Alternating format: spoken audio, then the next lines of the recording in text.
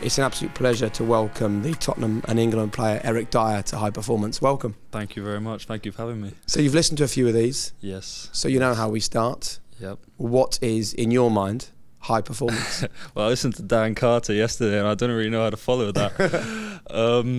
I was thinking about this like last night and this morning and how I'd answer that question, because for me, like, I don't feel like I've nailed it yet. You know, like, I feel like there's still quite a way to go for me. But the two things that I think for me would stand out, the first one is consistency. I think to be able to perform at a high level consistently, I think, is something that is the hardest thing to achieve. And I think if you look at the best in my field and others, you know, to be able to perform consistently at a high level over many years is something that, after being in professional football for almost 10 years now, like I look at that and just think, wow, you know, like to have that consistency of performance and output is incredible. And then I think performing under pressure, just in that environment, to be able to take your chance. I think when you get it, I think that's a huge thing. That comes with a little bit of luck, getting that chance, that first chance. I think you always need that little bit of luck, but then being able to take it in that moment, and then doing it over and over again in pressurized situations, I think would be the two things for me. Yeah, It's a great answer to the opening question, but what's interesting is you felt the need to preface it by saying, well, I don't really feel I'm at a high performance level. Like, if you could go back to a 7 or 8 year old Eric and say, you're going to play in a Champions League final, you're going to play for a decade in the Premier League, for one of the biggest clubs in the country, represent England at major tournaments, score a penalty when it really mattered for the country, all of those things. I think the 7 or 8 year old you would have said, yeah, of course you know what high performance is. Yeah. So let's flip it on the head then. And when I ask that question and you say, oh, I don't really think I'm there yet, what about you is not there yet? What's your sort of biggest area that you still feel you're learning and growing in? Well, I think that's just part of my nature, and I think many people around me, our nature is always that we want more, and we always want to do better, and we sort of never sit back. I never really sit back and think like, oh, well done for the other day. I'm just constantly looking forward, and you don't really have that time. I guess COVID really was the first time that you really had that I really had that opportunity. I think many people maybe. But yeah, for me, it's that consistency. I think being able to. I think there's definitely been periods of time, and even I think a few seasons that I can name where I feel like I was really performing at a high level consistently for the whole season. But for me, it's just about trying to consistently perform at a level which I think I can, and I think there are moments where I really do perform at a good level and one that I'm satisfied with. But I think that consistency to improve and to perform at a high level is really what I'm striving for. Yeah. So when COVID came along then, and you had the chance to reflect on your career for the first time, what kind of conclusions did you reach? I don't think it was so much about reflecting my career, but I feel like COVID. Dave Chappelle said this, and I really like. I'm stealing his thing. I don't wanna say it was me that said it, but like it was like it gave everyone the chance where, well, not the chance, they had to. You had to like sit down with your decisions and you have to sit down with whatever that might be in your job, in your personal life, who your friends are, who your friends aren't. You had to kind of sit down with those decisions, and in the day-to-day, we're moving so fast and everything's happening that you can be in a bad relationship, or you can be doing something at work that, but you're sort of just like, you know, the cracks are covered over by other things you're doing and constantly moving, whereas you had to sort of sit with them for a long period of time. So I think it gave me the time just to reflect on those decisions and, am I happy with this? Am I happy doing this? Am I happy living in this way, you know? And I came out of COVID, like, I think changing quite a few things just because it gave you that time to sit and reflect on them. What did you change? I feel like I really simplified my life out of COVID, and obviously a few of those things start creeping back in now that we've been out of it for a little bit. But I feel like I just really simplified my life and what was important to me and what wasn't, and you know, trying to cut out all of those things. And I remember the feeling I had coming back to play football again and going to training, and that was you know, I'm just trying to maintain that feeling, because I felt like a kid playing football again, because it had been taken away from you for so long. And I just really like try to keep hold of that enthusiasm and that freedom I felt when I was playing in that time. Yeah. And so what had got in the way on pre-COVID and in this period after it that had stopped that enthusiasm? Yeah, that's a good question. I don't think like there was like one specific thing that I was like, oh no, like what are you doing? But it you know, like when I was during COVID, I was like, I kept a routine, and obviously life became very simple, you know, because you couldn't do all those things. And I just think I was a lot happier. I was a lot happier in that environment, you know, where like you weren't doing a lot of things that you would have been doing before, that you might have thought were good for you, or you might have thought were bad for you, but you were doing them, and you sort of just going along, and things build up over time. So when you had to strip all those things back, and it was just a much simpler lifestyle, I found that I enjoyed that a lot more, and I felt a lot happier, you know. So it's one of the challenges with being a professional footballer, maintaining that individuality. And I'm talking about even to the point of coming and have a conversation like us on here. Yeah. You know, it's a pack mentality because you're in a team. So everyone does the same as everyone else, and they get the same wash bags and cars and nightclubs and tattoos, and they talk the same. Do you know what I mean? It's like, did you have to learn to be a bit braver then, do you think? Well, I always credit like two guys for me when I was coming up at Tottenham, that like for me, I feel that I was extremely lucky to be in that squad in general. The manager that I had, the squad that we had built, I feel like I was really lucky and not really going down that kind of avenue. I feel like I'm quite, my parents from a young age, and me, I've got a big fam, lots of brothers and sisters. We're all very strong-minded. So I never did, and my brothers and sisters neither. We never really went with the crowd, or my parents were quite really strong on that. They never did, and you know, that sort of came off on us as well. But yeah, so Moussa Dembele and Jan Vertonghen, who were at Tottenham and older than me, and I recognise that those are the kind of guys I want to be with, that I like the way they lead their lives outside of football. Just that they really had that where nothing really affected them. Nothing affected them what other people were doing or other people were living their lives. They were extremely humble. I think Moussa Dembele is the best footballer I've ever played with, and for him to have that humility, and and they were like two older brothers to me. They really looked after me, and I took a lot of advice from them, really just outside of football and the way I wanted to live my life and what I wanted to do with my time, with my money, etc. So they were two people that I really looked up to and became very close to, and helped me massively not go down that avenue that you were talking about. Yeah.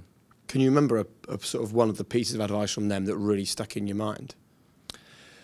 It was never they would never sit down and tell me something. It was purely, I guess it's like when you're when you're like a parent and you have a kid, you watch the way your parent acts, you know, and you follow that. You don't, that's the biggest influence, not really. If you're a parent and you smoke and you tell your kid not to smoke, the kid's sort of looking at you like, well, you're doing it. Yeah. So I guess I think it was a lot more just about me being close to them and becoming friends with them, and then watching what they're doing and sort of following that. Yeah. I think what's interesting, Damian, is that there'll be a lot of players that have played with both of those footballers, but they won't talk like Eric does about it. And I think sometimes it's easy to give credit to the person that you believe impacted you. But actually, quite often we have to remember the credit belongs to the person that's impacted because they had that open-minded approach to allow themselves to be changed. Absolutely, yeah.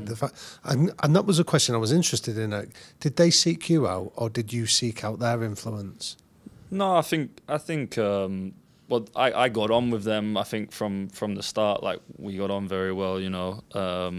So there was obviously that side of things, and our relationship sort of was built on that. And then, you know, I think I definitely recognised that those were the kind of people that I wanted to be around, you know, that were in that kind of way, with the way in which they lived their life. I definitely recognised that was what I wanted to be around. And that's not to say that there are other guys in that team as well, because I feel like I was extremely lucky, and we were extremely lucky in that time to have such a great dressing room.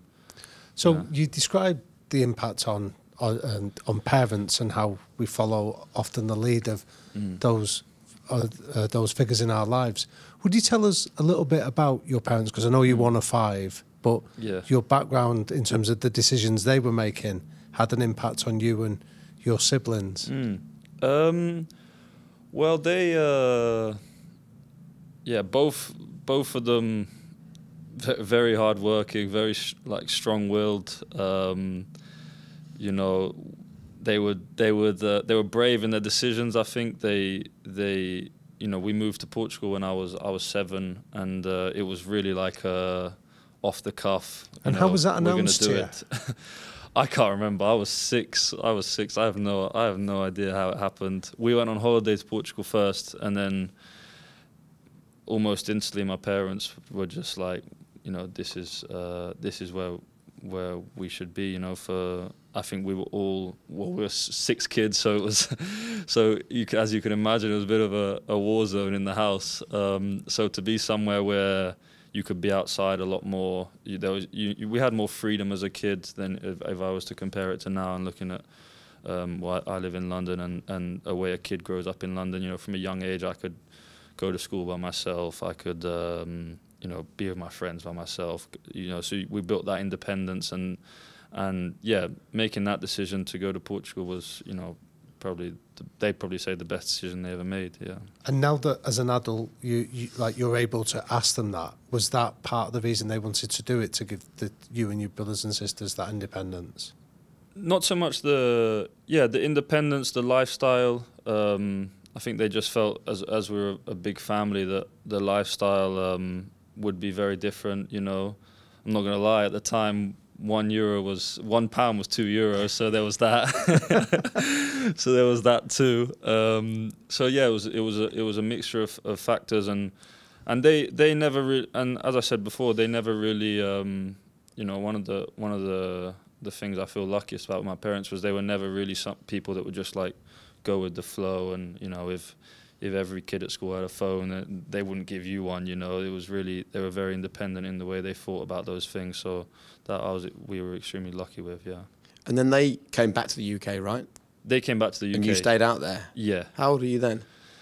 I want to say 15, 16, maybe 15. So it would have been probably the easier decision to come back with them. So how did you come to the decision that you were going to stay out there on your own? Because that feels like a brave call, even at 15. Yeah, I when I was 13, I moved full time. I lived at Sporting's Academy, so because we lived about an hour away or so, and the Sporting wanted me to, and I wanted to, and my parents let me, you know, and so at that point I was already living at the academy, and then my parents decided to move back to England for my brothers and sisters. They were starting to go to university, and they were getting a bit older, so they wanted them to go to school, and then obviously they couldn't move on with whatever they were doing, and their work as well. So yeah, the decision, I was really happy. I was so happy at Sporting Lisbon. You know, that I've been there since I was 8. For me, it's like, you know, it's my home. That club is like my club. You know, like the only club I really have that. You know, I was there from 8 to 20, so it's my family, really. It's a big shout though at 13 to leave the family home, isn't it, and move in full time to the academy, right? Yeah. It was obviously at that age you have no idea what's going to happen, but what do you think that did for you? There was positives and negatives to it. I think, you know, obviously it's easy to say now the positives outweighed the negatives, but if it wasn't to go well, then I'd probably say the opposite. But well, I went to Portuguese school. That's when I started going to Portuguese, like full-time Portuguese school. I was living full-time with like 60 boys, I think, in the academy, from 13 to like 18. So at that time, going in at that age, like it was an experience. You know, as the young ones, we were given a hard time at the beginning. And then being the English kid, you know, I was the only English kid there, so that was an experience in itself, and yeah. But then you ended up being the captain of the sporting teams for your age range. Yeah. So, what was it that they spotted in you, do you think, that gave you that extra responsibility? Yeah. I was very driven when I was young. You know, I was extremely driven. When I moved to the academy, I think what that did for me was it really streamlined my focus, you know, because it was you know, you go to school and training, and you're just constantly in that environment where everyone is trying to reach the same goal. So it really streamlined your focus, and I was just, that's all I was interested in was making it. And at Sporting they had a great layout and incredible facilities, and you train the pitches where the youngsters would train, like the first team pitches are right next to it, you know, and you could see across from. So it was like, you know, your just sole focus was getting over there, and there was such a clear pathway at Sporting, you know, every age group, you know, players would go through to the first team. It was just what they did and what they were good at. So as a youngster, you had extreme confidence in them, and they were extremely confident in their methods. So so it was easy in that way, and then yeah, just that focus. And I think that was probably the things that stood out to them. Probably was you know, my work ethic and yeah. But we have lots of young people listening to this, Eric, that maybe would find themselves in an environment like that, where it would be easy to go with the 59 other kids and take on board some of those distractions. So what did you learn that gave, in terms of that focus, that allowed you to maintain it? Yeah, it's you know, it's one of the biggest problems in football probably for me is like what happens to everyone else, and how everyone else, all those ones that don't make it, where they go from there, you know, and looking after that pathway. But I think, well, I wasn't one in 59. There were, you know, I think the ones that were focused there was more than the ones that were maybe being distracted. So it was an incredible environment in that way. Extremely competitive one, because in Portugal you would have Benfica, Porto and Sporting, and everyone would be going, every good player would be going to those three teams. So it wasn't like here in England where it's a lot more spread out, and I think they have things in place to try and stop that as well. So it was an extremely competitive environment, you know, a lot of very good young players. So everyone was kind of, you know, driven and fighting, and they had an incredible discipline installed in the academy that was something that, you know, was fantastic for So would us. you say more about that? What kind of discipline? Yeah, they had loads of things that I grew up in a very disciplined household. You know, it was the only way with 6 kids, so it was quite good going into that. But there was a huge emphasis on respect. You know, I think it's a cultural thing as well. We had to, so there'd be rules like you had to keep your bedroom tidy, you had to make your bed every morning. If you didn't, you wouldn't be allowed out at the weekends. You'd have to stay at the academy. They had a guy called Sir Paulo who was in charge of the boys, and he was this big, used to be in the army, this big tough guy, and he was pretty scary. So no one wanted to go on the wrong side of him. And then yeah, it was all about respect, saying good morning to everyone in the morning. You had to be good at school. You know, you had to behave at school. You had to perform at school. That was really important for them. So they really focused on so much more than the football side of things, which I think, you know, was so important. and something that I think everyone there benefited from. And do you still carry those values today? Yeah, massive. Making a bed is a huge thing of mine. Is it? It's a huge thing of mine because of that. I'll go to a hotel and make my bed in the morning, just because it's just like, I don't know. I feel like it's, I have to start my day in that way. There's something important about that, though. We have a members club called the High Performance Circle, and we had an American military general talk to us on there, and he's written a whole book about making your bed, starting your day right. Yeah. And I think sometimes people listen to this kind of a conversation with a Premier League footballer, and they think the things that you do to get yourself to the elite level are a million miles away from where they are. Yeah. But they're not, are they? No, not Ian at all. McGee and Sri McGee came on and talked about world-class basics, and that kind of is what you're talking about, right? Yeah, no, 100%. I think there are tons of things that I think can relate to anything you do. I live with both my brothers, and they're on their journeys, and they're extremely focused and motivated and very hardworking, and they do. All three of us do a lot of the similar things, because that's what makes us feel good, I think, and feel in the best possible place to do our jobs. So I think a lot of things are transferable depending on what you do. Yeah. So you come back to England in the end. Yeah. You go to Everton. Yeah. I'm interested, A, in how much of a culture shock that was. And B, I know you were unhappy there, but then extended your contract. Yeah. Those two things I found fascinating. Yeah, well, yeah, I really wasn't happy. But it was probably the best thing I ever did. And it was something... So how old were you, Eric? I was 16 or 17. I'm terrible with these things. But so basically... the problem was at Sporting, it was a bit of a mess at that time, and I'd always played up an age group, and then they have under 18s and the 19s become one age group. So I was under 16 playing with the under 17s, then the under 17s became under 18s, but they're competing with the under 19s to play.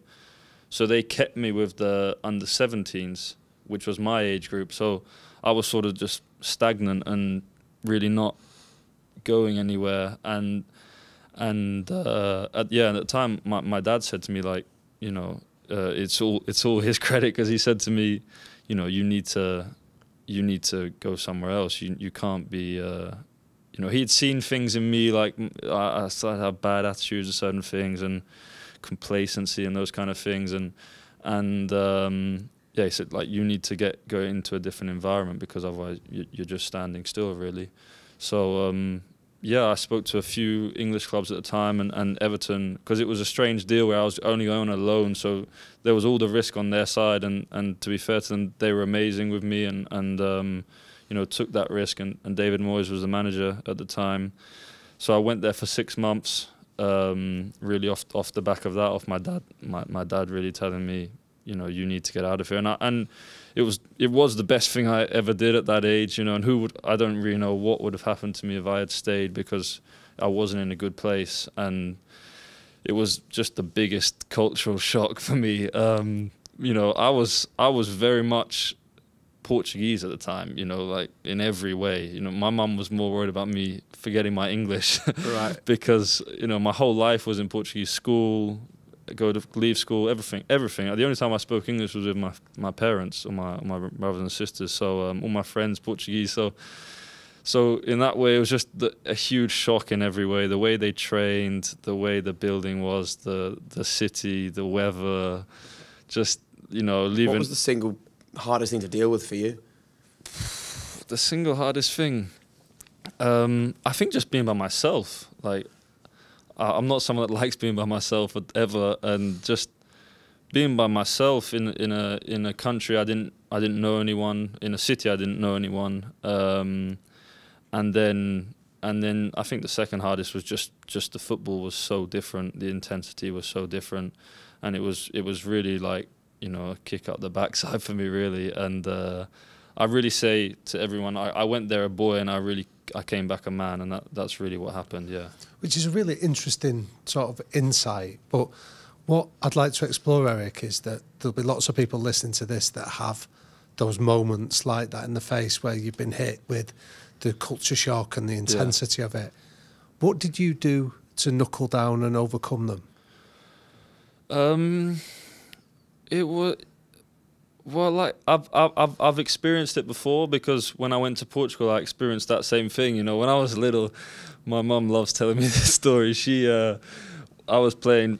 We were in the Algarve, and I was playing for a team called Lag, which was a small team. It's where I first started playing, and it was a gravel pitch, and I was terrified. You know, I really did. I couldn't speak a word of Portuguese, and my mum literally the first few times would throw me over this fence, you know. I'd be like, I don't want to go, probably crying, and she'd just throw me over the fence and say, like, you know, off you go, you're not coming home. So yeah, like I've been in that environment before, so it was all about just trying to embrace it, you know, trying to embrace the culture, embrace the club, embrace the city, and I tried to do all those things, and you know, it's fantastic. I have friends. You know, Ross Barkley was there at the time, so I built friendships from it that I keep to this day. Chris Long plays in Scotland now, and then people had a huge impact on me. Alan Irvine,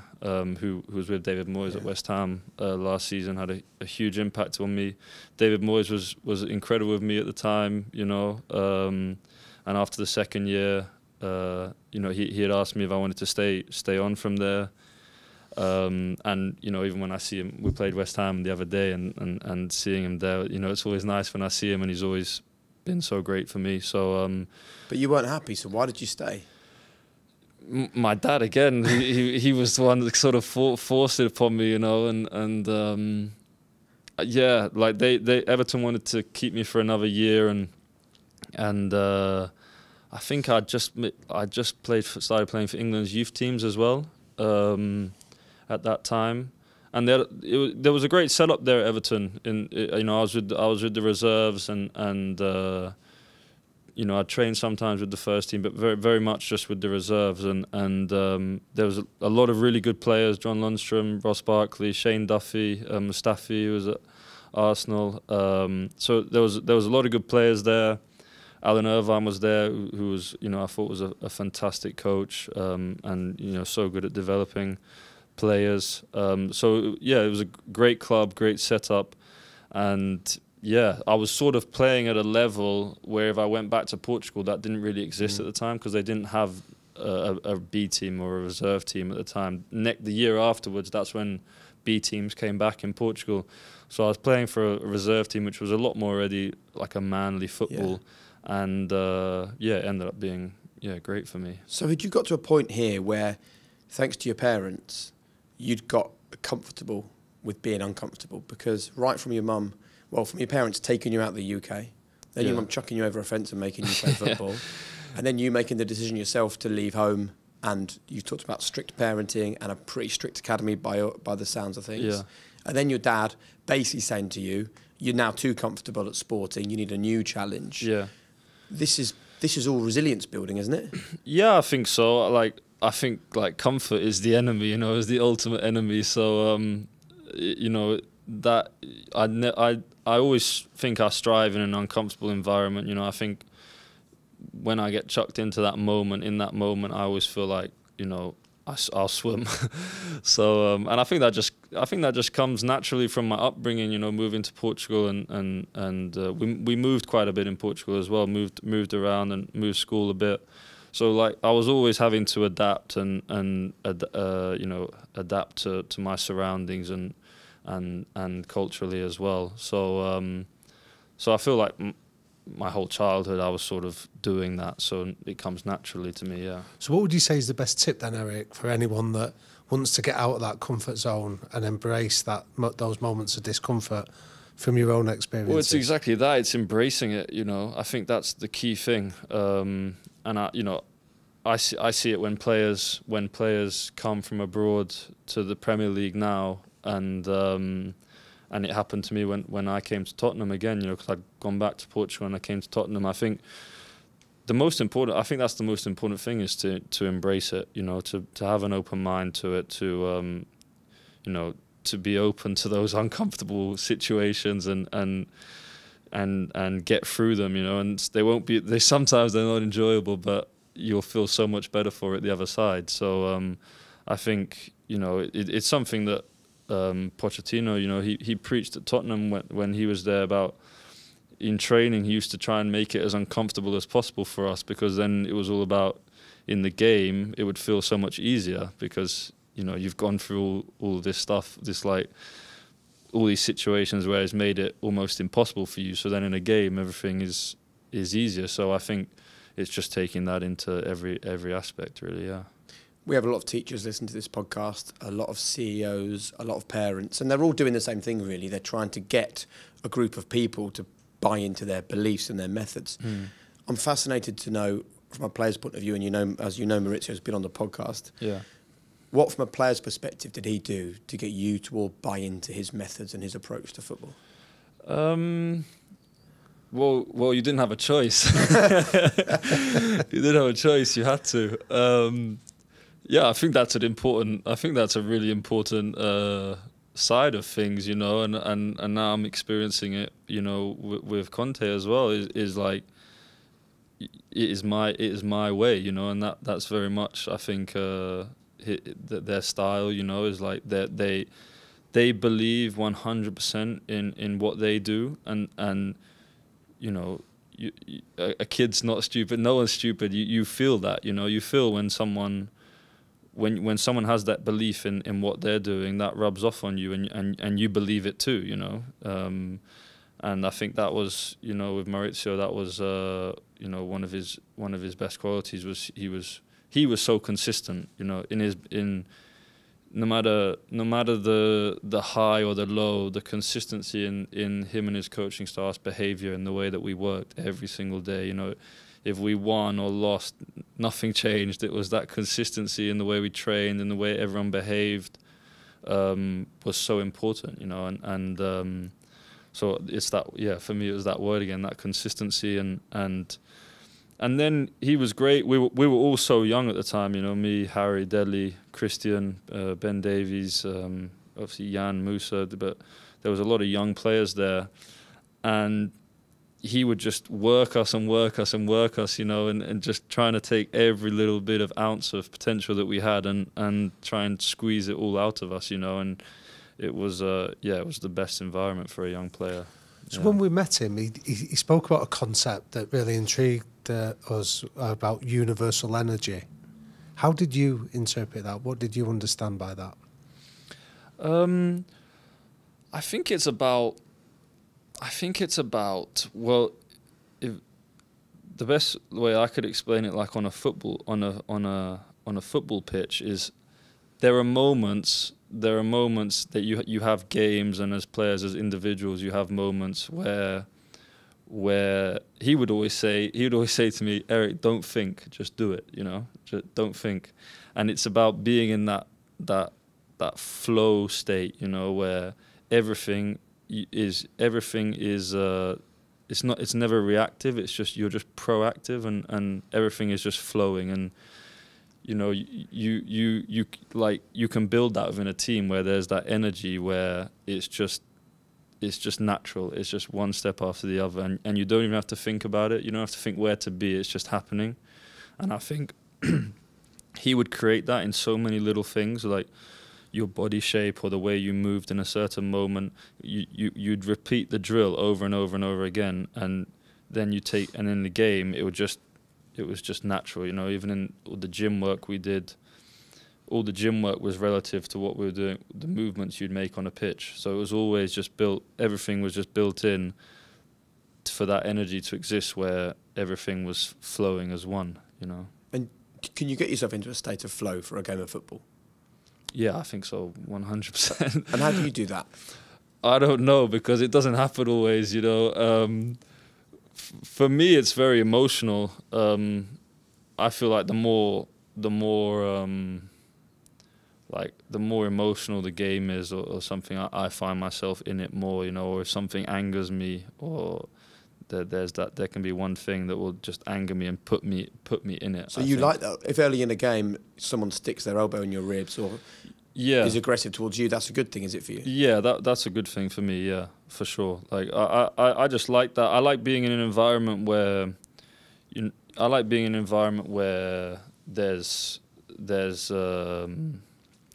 there's like an energy between everyone. You really feel that everyone is working towards the same thing, where everyone is focused on the same goal. And to be in that kind of environment, you know, and to be working for, in my case, you know, working for a manager in which I believe in and I trust and I, you know, have that confidence in, makes a huge difference to me. Well, you know, the documentary, what was it called? The documentary they filmed behind this? All or Nothing. Yeah. You know, and I think it was you all came in the dressing room and someone was being critical. And was it you you said, name names? Name names. Was that you? Yeah, that was me, yeah. And is that because you thought they were aiming that at you and you wanted them to front up and be totally honest, or did you think it was better for the group to just, if you've got criticism, tell people? Yeah, I just don't like it if like you're just going to be like vague about it, you know. I'm not really a screamer at all, you know. I'm not very like confrontational person, but I always find it difficult because right after a game, you know, I can be thinking a million things, and loads of people are, and you can say things that you're going to regret, you know, because it's an emotional environment. So those things are going to consistently happen and will always happen, and that's part of the game and part of the reason I love it, you know, is that emotion. No, but in that instant, it's just about, you know, I just want people to be upfront and if you have something to say to someone, you know, say it. You know, don't be vague about it. And that's how you deal with things. Yeah, that's how total honesty. That's how I try to. You know, I don't think I'm perfect, but I'm definitely not. But yeah, I try to be. Yeah. I remember Frank Lampard, he came on the podcast, didn't he? And he said communication so important, because if you don't tell the players exactly your plan and what you're thinking, they just fill in the blanks. Yeah. And then they fill them in wrong, and then it creates toxicity. Yeah, 100%. You, for me as a player, I want to have complete clarity, and you know what is my job, what is the team's style, or how does the team work, what do we do, you know. I think when you have clarity in all of those things, or as a player, everything becomes so much easier. You know, you can, if it's very clear what the manager wants, then you can start talking to other players and saying, like, no, that's wrong, because we both know it's wrong because he said it, you know. And if it's not said, then it's a debate, because you don't know who's right, what's wrong, what's right. So I think, you know, the manager being very clear in what he wants and his ideas and how he wants you to play, I think gives everyone clarity and makes it easier to you know, confront people about situations. So how comfortable would you be in managing upwards then? So if you're not getting that clarity from a manager, how comfortable are you in going and demanding it? Yeah, I've been quite lucky with the managers I've had, and you know, all the way through my youth system, I would get that, you know. So I've been really lucky, but I think if you need it, you need to ask for it, because at the end of the day, it's gonna benefit everyone. Yeah. And so how would you, so to go back to that theme of universal energy and the idea of people being in flow, how would you as an individual tackle somebody that's bringing a negative energy into a group then? It's difficult in a group environment, I think. I think like the more you have doing things the right way and bringing that right energy, it becomes very difficult for one person or two people to affect it. Yeah. I don't think they have a choice but to be a part of it, really. So I think it's about building that solid foundations within the group and having a real core to the group. And then I think the ones on the outside don't really have a choice but to buy into it and be a part of it. So when you started then, you by definition, you'd have been on the outside of that group and had to make your way to the core. Yeah, obviously when I arrived at Tottenham, I was just a 20-year-old boy, so I didn't really know what I was getting into. So yeah, no, it's about, I think obviously in every environment, I'm a strong believer that you need that leader figure who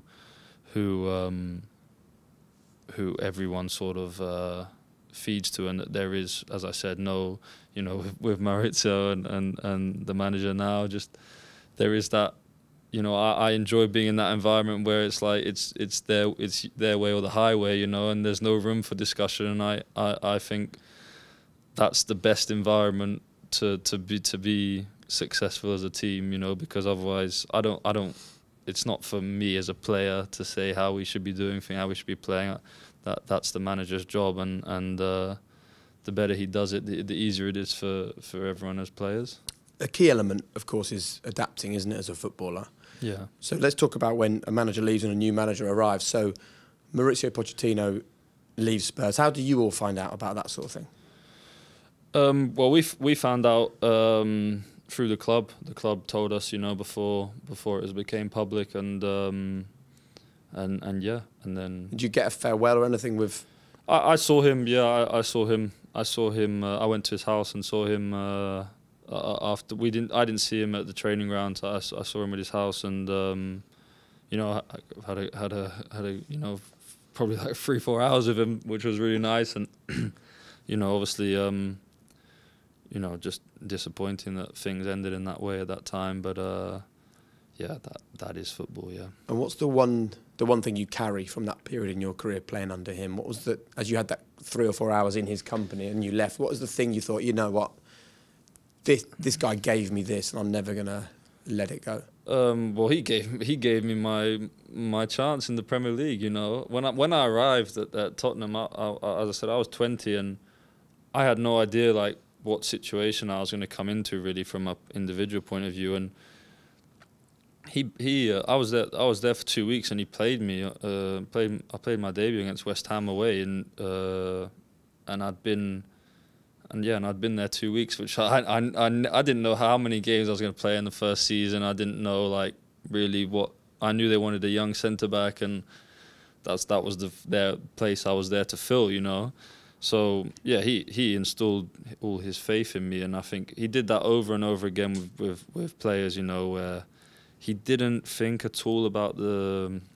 It was like if you were ready, you were ready, you know, and it didn't matter the occasion. As I said, you know, West Ham away, it was just, you know, off you go, and he was great like that, yeah. So then in comes Jose Mourinho. Yeah.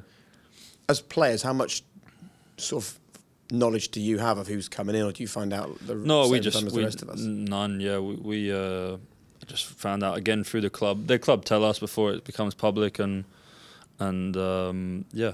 That's it really. So Jose comes in, new era. Yeah. What does he do to set the tone with the players? How did he instill a new culture at that football club on day one? Yeah, every man. Like I hate to compare managers when people ask me like when a new manager comes or not, because every manager is different. Every manager comes with a different skill set, different ideas of the way they want things to be in the building, on the training field, around match day. So. It's all about, yeah. He came in with a real energy. I think he was really excited to be working again. I think he hadn't been working for a little while, so I think he was really excited to be working again. And yeah, he came in with a fantastic energy and was trying to just boost, I think, the confidence of all the players. Obviously, having gone through the period that we had at the time, and obviously it's Mourinho, you know, so he comes with a lot of charisma, yeah, and then like, you know, you just got to try and everyone starts from zero, and it's that thing about, you know, trying to find your feet under a new manager. So as a kid that grew up in Portugal, when he first came to prominence at Porto before going on to Chelsea, yeah. Like that must have been quite exciting for you. Yeah, that was very, very. Obviously, for me, it was exciting in that sense, you know, because. Growing up, there's two people really in Portugal, you know, that like godlike figures, you know. So obviously he's one of them, you know, and yeah, you never imagine that time's gonna work like that, you know, like playing with Rooney for England, and I was at Euro 2004 in Portugal, and you know I won this. My sister won a competition with school, and we got to go and watch England train, you know, and so like, you know. Rooney's there playing. You know, I got a picture of him afterwards. I don't know how old I was. I was really, really young, and you never imagine that time's going to work like that. That one day I got the chance to play with him, and then when I was a kid, Mourinho's manager. You never think time works where I'm going to end up being managed by him. So how do you make that mental adjustment then of being like the kid having your photo with Rooney to then being a peer and telling him to run a bit harder or asking him to pass you the ball? I never told him that. I never told him to pass the ball either. It was a lot better with him. No, it's those things just sort of, you just. Do you think about them or not? You accept? No, you just sort of. Yeah, you just sort of. It just is what it is in the moment. Like you start to build it up. You start to, I went to Tottenham and I was playing with players that, I was like, oh wow, and then you're playing against players and that sort of just builds up and up and up. So then, to play with him for England was incredible, and I'll never forget that, and just the way he was as well with like us young. There was a lot of young players at the time, and the way he treated us. I'll never forget like the way he treated us, and the way he'd sit next to you on the bus, or he'd come and sit with you at dinner, and really like looked after you, and that was something I'll never forget. Yeah. So have you built processes or ways of coping when the pressure is great? I mean, a really good example would be taking the penalty for England, and you know, none of us need reminding of our history with penalties. You're standing there, you put the ball down on the spot. Yeah. Do you think about the country, the people watching, the history with penalties, the fact that it's all on you, that everyone's holding their breath, that this goal puts us into the next round? Like, what? Can you take us through the mental story when you knew you were taking that kick? Yeah. Well, it's kind of funny because Portugal knocked England out of penalties twice, and I used to get so much stick about it, at the academy, and but I felt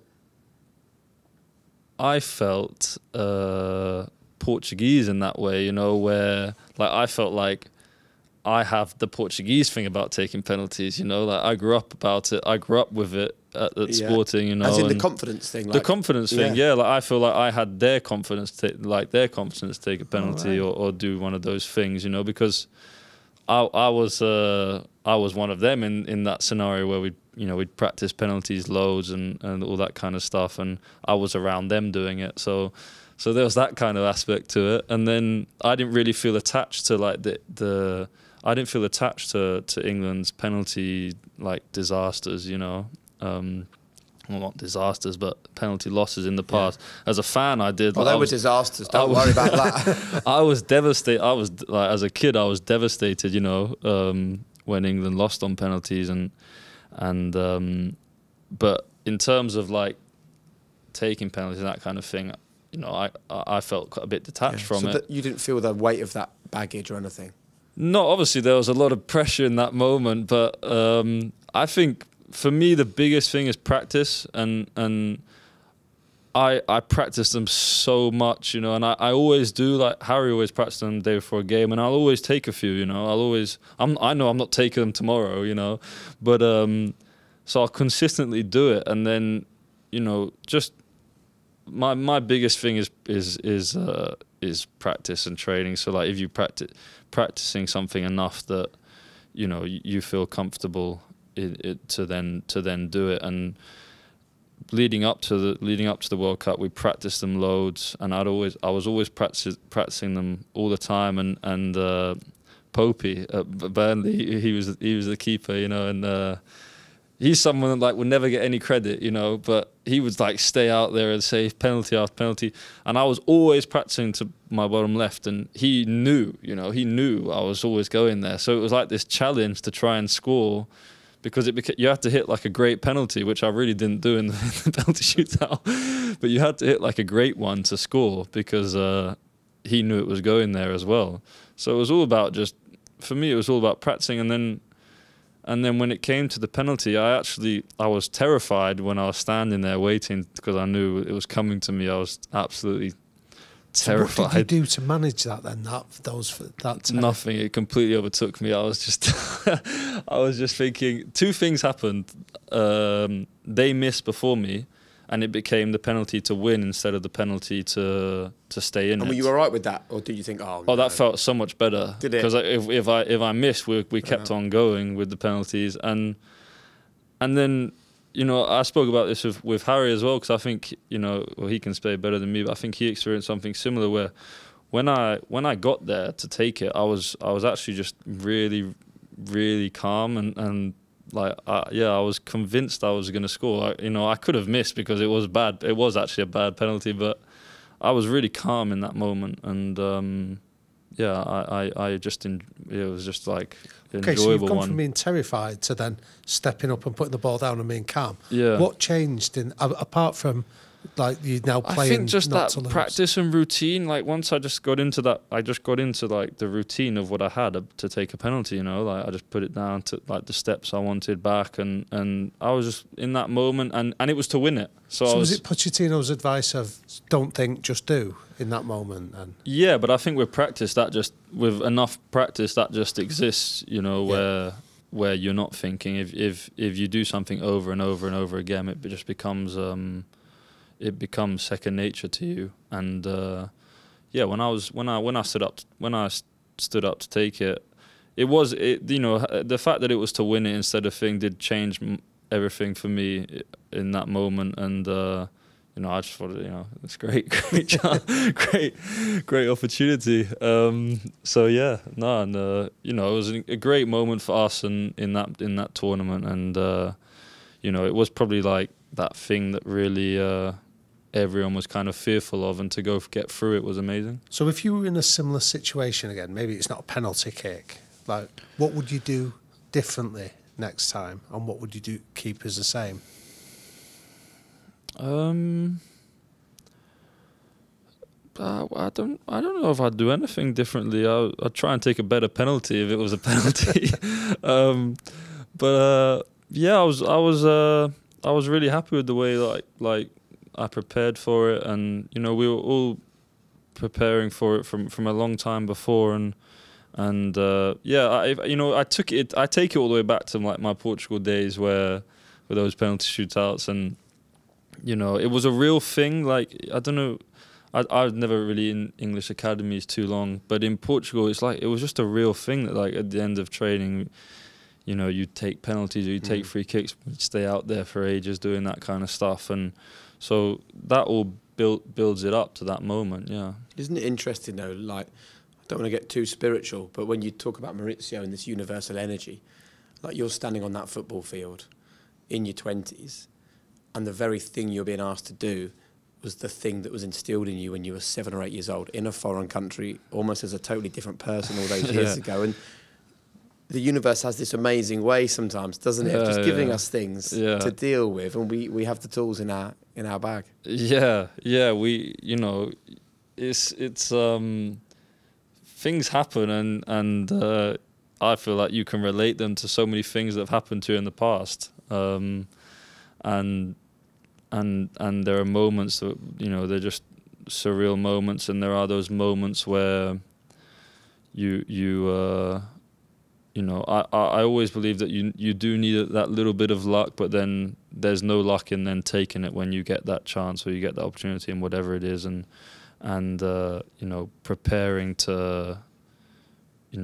preparing yourself for that moment, even though you don't know when it's going to come, but staying on top of it and keep going, waiting for that moment. Yeah, that's very similar to we interviewed Sio Khaleesi, the Springboks rugby union captain, who spoke about that. A lot of people moan, but then they're not ready when opportunity lands in their lap. Yeah, 100%. I think that you've always got to be ready, because I can only relate to like my profession, so I can't really speak for others. But I'm sure it's similar. It's just you just never know when it's gonna happen. I made my debut for Sporting because 2 right backs got injured, and then I played at right back, and I made my debut, and then I took it, and I stayed in the first team from then on, and so there was just that you just never know, and it is. I think it is really hard to keep going when you don't know the timeline and you don't know when it's going to come.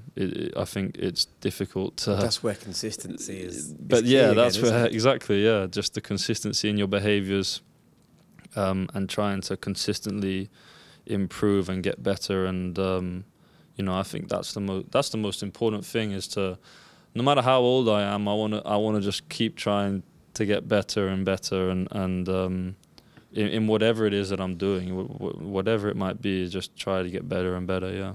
So can we take you forward then from that World Cup to the European Championships? Because we were reading that Gareth Southgate had said it was one of the most difficult conversations he'd had to have with you, to say that you weren't going to be selected in that final squad. Yeah. But equally, he also said that your response was incredibly mature and you had a long conversation around it. But I'm interested in how you interpreted that conversation and what you chose to do differently on the back of that. Yeah, for me that was probably like, I'd say probably like probably the worst moment like of my career, probably not going to the Euros, I think. Yeah, it was, you know, I didn't expect it, and yeah, it was difficult for me, you know, it was very difficult to deal with that. But yeah, everything, you know, I believe everything happens for a reason, and it wasn't to be, and I've always had a great relationship with Gareth ever since England under 21. So I've always had a great relationship with him, and you know, there's nothing you can do to change the decision. So I try to take it in the best way possible, and you know, I think in that phone call, that's what I tried to do, and you know, at the end of the day, it was the right decision. They had a great tournament. Do you think it was the right decision? You can't do. For me, not me personally, my decision about for England, me. Or for you. I see. No, I can't say, but you know, it's I completely respected his decision, and I know for sure it wouldn't have been an easy decision for him, given like everything that we'd been through before. But Gareth's always been really great in those moments, because he really talks to you, and really, you know, is very open with you. So that makes things easier. And no, for me it was just about, I just straight away I just sort of reset, and you know, I thought I'm gonna, you know, enjoy my summer holidays, and I just looked straight. You know, I was with Harry at the time in Portugal, and you know, he just said to me, you know, you go you know, you've got a whole pre-season, and take advantage of it, and you know, take advantage of that pre-season, and be in the best possible shape, you know, for the new season, and that's really what I tried to do, you know, But did you allow yourself any time to, like, I use the term grieve lightly, but it must have felt like a grieving process. Did you give yourself any time just to do that? Yeah, of course. I was upset for a while, you know. I was with my best friends at the time, and I was with my mum and dad like a couple of days later as well. So like, I spent some time with them. I was with Jan Vertonghen like an hour after I found out. I was having dinner at Jan's he's in Lisbon now. So that, you know, I spoke to him for a while. So just spoke to like the people close to me, and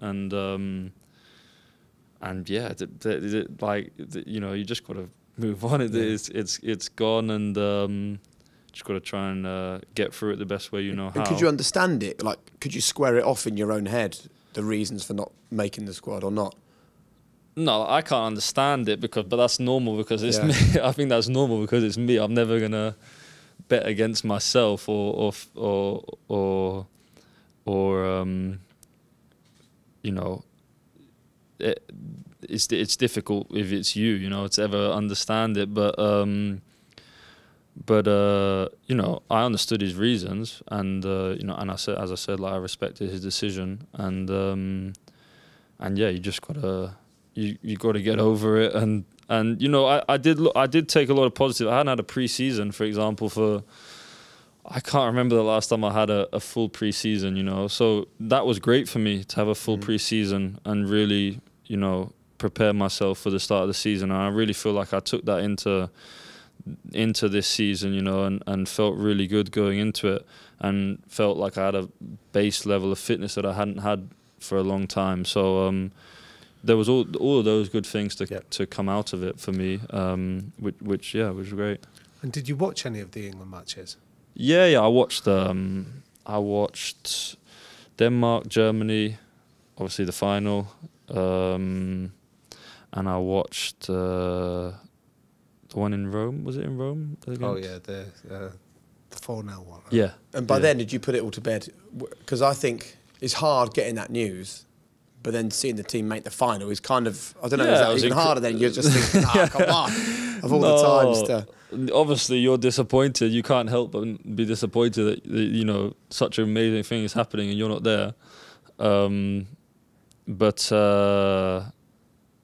yeah, obviously, I was so happy for them, and I've had so many people in that team, you know, Stonesy, Harry, Carl Walker, Jordan Pickford. You know, I've been with them since under 21, so or even earlier, you know, in some cases. So, you know, for them, you know, for them to have the opportunity and to win it and play in the final, and what it must have felt like here in England, you know, was amazing. It's also a reminder, right, that and this extends to every facet of our lives. What is hard for us isn't necessarily bad for us. Like, that was hard and horrible. But in the long run, it might not be bad for you. It might reignite the fire if there, do you know what I mean? Yeah, of course. You have to take, you know, I'm a firm believer in everything happens for a reason. So you have to try and just react in the best possible way. Like, there's no benefit for me whatsoever to sulk about it, or, you know, or blame other people, or, you know, be angry with Gareth, or there's just no benefit in it whatsoever for me in that, you know. So I'm not going to waste any time doing anything that is going to put in jeopardy like me going forward. Yeah. But it comes back to something we talk often on this podcast, which is like, things happen that are not your fault. That's a really good example. But how you deal with it is your responsibility. And if you'd have sulked and got frustrated, well, that's not going to impact Gareth or the England team or anybody else. There's only one person that's going to affect. Yeah. And it's you. And I think it can be it's a hard mindset sometimes for people to understand that you can still choose happiness. Like, you can still choose positivity in the face of unhappiness and negativity. Yeah, of course. I think it's also about distinguishing, you know, I think it's very difficult as, you know, I find it as I get older, it's more and more clear to me, but also like you distinguishing me as a footballer and me as a person, you know, and having a clear line between those two people. And when you're younger, how good you are at football, you feel like that's how good you are as a person.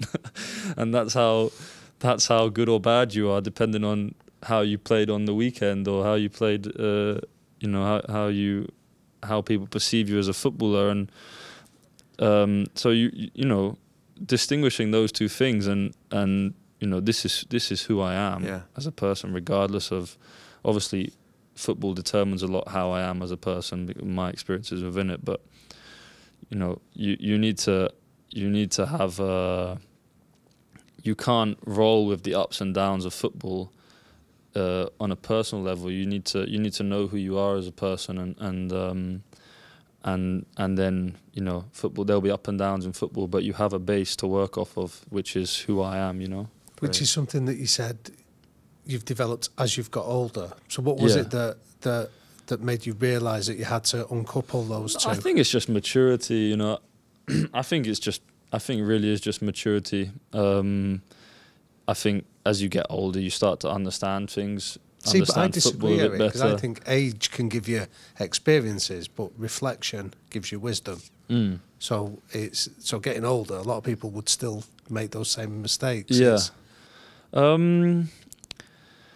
It's a tough one. I think, well, the people, you know, when I spoke about Jan and Musa at the beginning, like, you know, that helped me, you know, that helps me make those things. So I'm sure it's what you're around and who you're around, and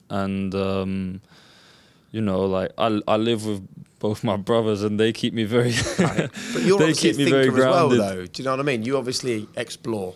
You understand the power of exploration in every sense. Yeah. No, I'm obsessive with like trying new things, and some things stick and some things don't, and I'm constantly experimenting with things and trying to get better in that way, and thinking about what I do and the way I act. More and more as I get again, as I get older, and there are younger players around me, like I think more and more about the way I want to be influencing them.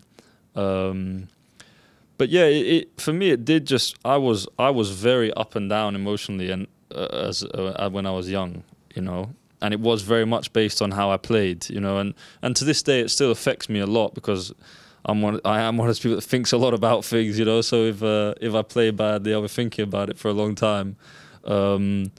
But that doesn't actually help me to find consistency in my performance, because I need to be able to move on from it and move on to the next game. So can we talk then about the public perception of footballers? Yeah. How much does it frustrate you and maybe other players as well that the public perception of Eric Dier is entirely dependent upon how you play the game? Yeah, that's. I think that's. Well, I think in some cases it's normal, you know, because that's what they see. That's they're not interested in what I do outside of those 90 minutes, you know. That's really what you're judged on, and I'm okay with that, really, you know, because that's what it's about, you know. That's what I judge myself on from a professional standpoint as well. Being judged on the way I play football, I really don't have a problem with too much. I have a lot more of a bigger problem with the way football are perceived outside of that, and you know. How do you mean? It just in general, the way you know, footballers are perceived in so many ways. And what are the cliches about footballers that you hate? I mean, Hector Bellerin came on here, and he spoke to us about the fact that, you know, we put footballers in a box. So if you come on here and say, I play Fortnite for 15 hours a day, people go, cool, you're a footballer, of course you do. Yeah. If you say, oh, I went to Milan to go to a fashion show, people go, why are you doing that? You're not concentrating on your football. Yeah, it's like exactly. Well, I had that like with Spotless, my app, so I get that a lot. It's like, does it take away your focus from football, etc., etc., you know? And it's like, first of all, I would never let anything ever like affect my focus on football, and secondly, that's what I choose to do in my time. Whereas, as you said, if someone is playing Fortnite for, you know, 8 hours after training, they haven't got no one's got a problem with that, because that's a footballer, but that's, I'm pretty sure that's a lot worse for you than me, you know, in my afternoons choosing to do that, on my days off choosing to do, you know, something like that. But there is that there's still like such a problem with that in football, where, you know, and I feel like there are so many footballers that I've been around and I am around all the time in the dressing room that I've played with, who are so interesting in so many ways, and so you know, like intelligent, doing different things, but scared to, and they don't have to, it's up to them. Some people prefer to be private, but I feel like there is a lot of fear about being public in any other way, because of the perception that the reaction that there might exist, which I think is a big problem, and it's getting better, I think. But yeah, it's that thing where people judging footballers, and I have a real problem with it, with like footballers in the press for doing something stupid as well, you know, because they're like, I'm 27, you know, and I'm seen as like getting to, like, you know, I'm mature in a football world at 27, you know, and a 22-year-old boy does something stupid, and one stupid thing, he can do one stupid thing, and it will snowball. That image of him from that moment will snowball, you know, and he's 22. Yeah. Do you think we expect too much of them? On a human level, yeah, 100%, 100%. And that's not to mean that it's right what they've done, or that, you know, if he did it again, I'd be angry. You know, if he did it a second time, I'd be like, well, you're an idiot. But when you do it the first time at that age, you know, yeah, it's just. I have friends, you know, my age, and you know, so, and it's just.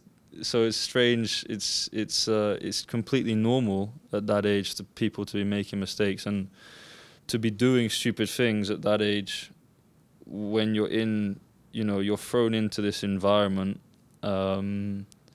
is extremely difficult to handle in many ways. Like the fame, the money, the pressure, the demand on you. You know, at that age, it's a privilege, and you know, we're extremely lucky, and people love to go down that road. Like, oh, you should be happy. You're playing football. You're whatever. But that's not the way he's seeing it, you know.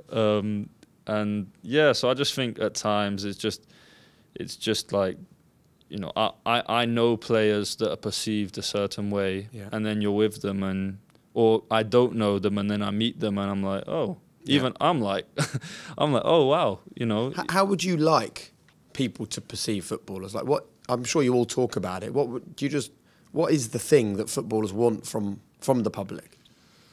I don't know. I'm not sitting here like complaining or anything, because, you know, it's rough. It's rough out there for everyone, you know. But I would just you know, like everything, just a little bit more understanding, I think, for certain situations. Just understanding, you know, and when you see ex-footballers talking about it, that's even more of a problem, because it's like, well, you've been there. You've been there, so you should have a better understanding than anyone. So yeah, it's just a bit more understanding in those moments. I'm not defending at all there are behaviours and things that have happened that I'm not defending. No, it makes perfect sense what you're saying. And I know also repeat customers I'm not defending correct. either. But also you sit here and you say these things, then you start thinking, oh, I don't want people to interpret this as I'm defending footballers that behave badly. Yeah, no. I know, and that's the problem, isn't it? Like, it's almost like people are desperate to misunderstand what some footballers say, because it suits the narrative of footballers are lazy, footballers don't care, you know, and that's not the case. Not at all. I'm just a huge defender of football in general, because I'm in that dressing room, you know, and I see them, you know, and like, and I'm, you know, I'm looking at them, and I don't want to say names, but like, you know, I'm looking at thinking like, you're such a good kid, you're such a, you know, professional, whatever, and that's the perception because of you did something stupid when you were... The problem is you can deal with it. The sad thing is the young players, where it actually damages them because they can't deal with it. Yeah, massively. More and more with, you know, social media is a huge problem in many ways. You know, like I see it, I'm on the bus after a game and I see, like, you know, you can see players like, you know, and they're scrolling through their... What are they looking for, do you think? I don't know. You know, you're looking for instant gratification, or if you play badly, I don't know why you'd want to look at it, but people do anyway. You go there? Do you do it? No, I'm completely off. Like, I have accounts. I have an Instagram, but I don't have Instagram on my phone. Yeah, and that's something I've done now for... Did it affect you? It affect not so much from a football point of view, because I would obviously you can't help but see stuff. So obviously, and if you see stuff, it's gonna affect you. There's people that say it doesn't. I just don't believe them. But you know, I'd just be addicted. I'd just be constantly on it and constantly looking at what other people are doing, and so I just, yeah, I would delete it and then reopen it and delete it, and then I deleted it like this season a while ago, or quite a while ago, right at the beginning. And I really said to myself, like, this time, because I am just a happier person when I'm off it. So, see, yeah. There's a theme, like a couple of times in this conversation, Eric, you've spoken about focus, about when you first went to the academy in Lisbon, and there was that real, like, singular focus. And then you talked about lockdown gave you the ability to focus and simplify things again. Yeah. So that seems to me that that's when you're at your very best. Yeah. And yet you've spoken about from... when you come into this world of being a Premier League footballer, the fame, the hype, the noise that surrounds you. So what's been the best technique you've learned that still that allows you to maintain that focus? Yeah, that's a good question. I think, well, to maintain my focus, I'm like... so when I do get interested in these things, you know, they can sort of take over my life, you know. So I like and so it's about controlling that, and then just keeping things simple keeps me focused, and then routine. Like I really need like routine in my life. Like I need like routine about the way in which I go about my day, and if I start to like lose that, then I just feel out of control. So routine really helps me, and like keeps me on the straight and narrow. And for any young people listening to this, and there are many who would dream of having a career like yours, the power of communication, whether that is having a group of people around you that you really trust. You know, we've had quite a few footballers on here. Tyrone Mings is a good example, who he speaks to a psychologist before every game. Yeah. Having that outlet, who do you go to?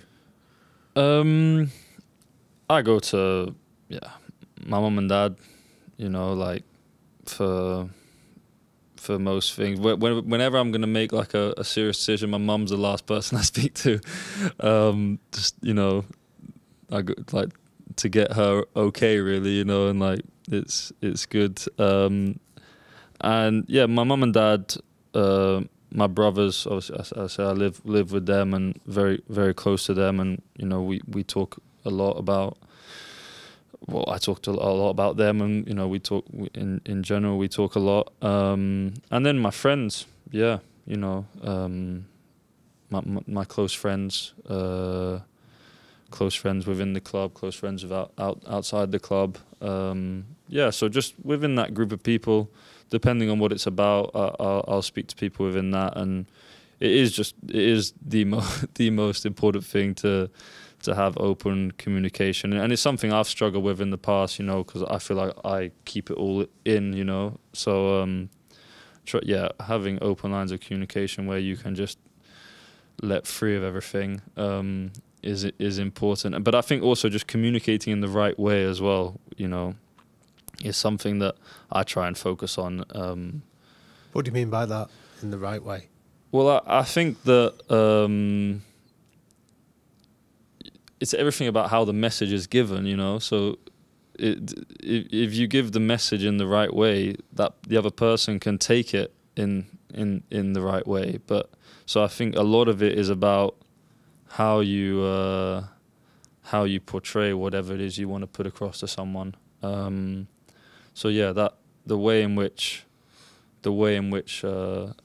people, well, in my case, the way in which people speak to me, how that affects me, or if I'm speaking to someone about, I want to put across my thoughts on something, the way I do that, because I'm not very calm in those situations. So try to keep calm and communicate in the right way. Yeah, it's been such an interesting hour and a bit to sit and talk about your route and your journey and the mindset. So, I look back on your whole career, having followed it, you know, in my job and as a football fan as well. And you know, the time you hopped into the crowd after that defeat to Norwich, my team, by the way. Oh yeah, it was against Norwich.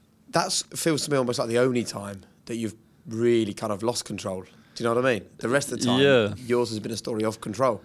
Yeah, I'm. You know, in that situation, I am quite. I'm not confrontational at all, and I'm very calm. But in general, but when something gets me, it really gets me, you know. And there are moments for everyone. What was it about that got you?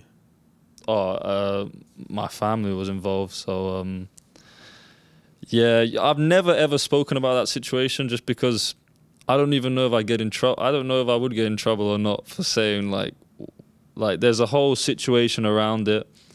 What I've always said is that the way in which I've never ever once had a person come up to me in the street and call me names, like insult me or gesture towards me in any way, you know. And I've not once in my life. And the only situations where it happens is in a football stadium or in a car.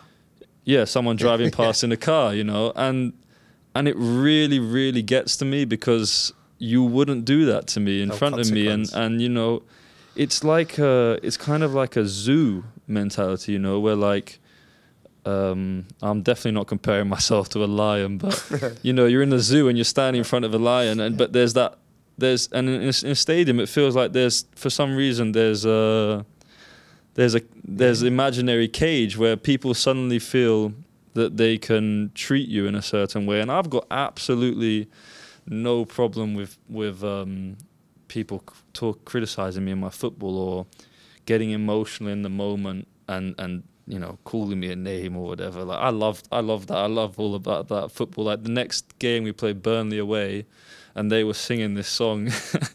They were singing like Eric Dier, your brothers are and I loved that. I thought it was hilarious. My mum and dad were at the game and they thought it was funny.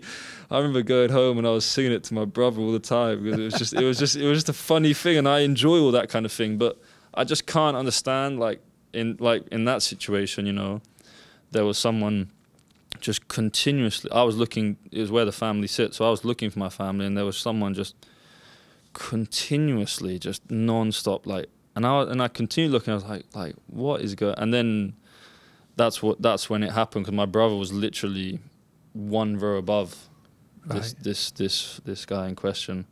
So then obviously my brother wasn't very happy about it, and that's how the whole situation happened. But as I said, you know, and then I had. The part I don't really want to talk about because I don't know if I get in trouble or not is the whole FA hearing, you know, but I have some very strong opinions on the way that it was managed and the way it was handled and my punishment, if you can compare it to others for other things. And then just the... I can't say sorry for it, and I'd do it again tomorrow, you know, and that's because it was, you know, my brother was there, and my brother wasn't in any kind of danger, you know, but he was there, you know, so yeah, I could be in a football stadium, or I could be in the street, or I could be anywhere, and my brother could do something, and he could be in the wrong, but I'd still go, you know, because you know I was brought up on that, and you know my parents, I'm sure my mum was proud of me for it, you know, yeah. I was going to ask, what did your parents say to you after that? No, I remember like we were in the car on the way home, and obviously afterwards it was like a crazy thing, and my mum just rang. She was really worried that we were not okay, so she just was ringing to make sure we were okay, and that was it, you know. And then obviously it just wasn't nice for like my brother, because he's not someone that wants any kind of interest in him whatsoever. So in that sense, it wasn't nice for him more than me, because I'm kind of used to it. Yeah. You know, it comes back to the same conversation about Eric Dier the person and Eric Dier the footballer. The reason why when you walk out of here in 10 minutes' time, no one will yell at you in the street is because you're Eric Dier the person. Yeah. The minute you put the kit on and walk out at a football pitch, you're fair game in the eyes of those fans, or some of those fans. Yeah. Because you're Eric Dier, the footballer. And I think this whole conversation is a reminder for all football fans, right, to understand that they might be wearing a kit, they might be representing a club, but they're a human being with emotions and stories and quite often struggles and turmoil that nobody ever sees. And I think until the general public see footballers as human beings, I think there'll always be this problem. And the reality is you reacted like a human being, not like a footballer. Everyone has their breaking point, and it's hard to be critical of someone acting in that way. Yeah, well, I guess that's my point on the footballers, is that the perception, like lots of perceptions in some way, and you talk about like the car you mentioned before, the cars, the tattoo, etc., is you got to remember that if anyone that is playing in the Premier League or in La Liga or the German, football is the most played sport in the world. So there are tons and tons and tons of kids trying to become footballers, you know. And like, you know, I'm at one academy where there's hundreds of kids trying to do it, and there's 20 Premier League clubs where there's hundreds of kids trying to do it. And these guys, so like the guys in every one of these dressing rooms, these were the ones that I guarantee you sacrificed the most, worked the hardest, you know, gave the most, were, you know, in all of those ways, these were the guys that did that, you know, because there was loads of others that were probably, in my academy, there were loads that were better than me, you know, there were loads that in many ways, you know, amazing footballers, whatever, and they didn't make it. So these guys were the guys that gave, you know, worked the hardest, did everything to make it happen, you know, and that's important to remember, because, you know, then you look at the cars and you look at the thing, but they were the ones that were from 8 years old all the way through, were the most disciplined, the most hardworking, the most committed, and that's important to remember. Doesn't fit the narrative, that's the problem. But you're totally right, it is absolutely important to remember. And I think, you know, you might have discussed a couple of things with us that you maybe didn't plan on or want to talk about, but actually I think having that kind of really honest conversation about how footballers feel about the public perception actually is about the only thing that will help to change public perception. You can't expect 18, 19, 20, 21-year-olds to do that. And actually they're the ones that get pelted the most, I think. So listen, thanps for coming on and thank you and being honest about your thoughts. We always finish with our quick-fire questions. Oh, okay, cool. So we're going to start with 3 non-negotiable behaviours, just 3 things that you and the people around you have to buy into. Like my own behaviours? So things that you want to live by. Like things that I do, like making the bed, or... Can be. Like standards. Some people talk about standard things. Well, making my bed... lateness. I'm never late. I hate lateness. I was late today, actually. Come on, man. Unbelievable. But in general, I hate lateness. We forgive you. Lateness, respect. Yeah. What advice would you give to a teenage Eric just starting out? I'd give a piece of advice that my dad gave me, and so I did have it, but it's always been the thing that stuck with me, which is take care of football and everything else will take care of itself. Very nice.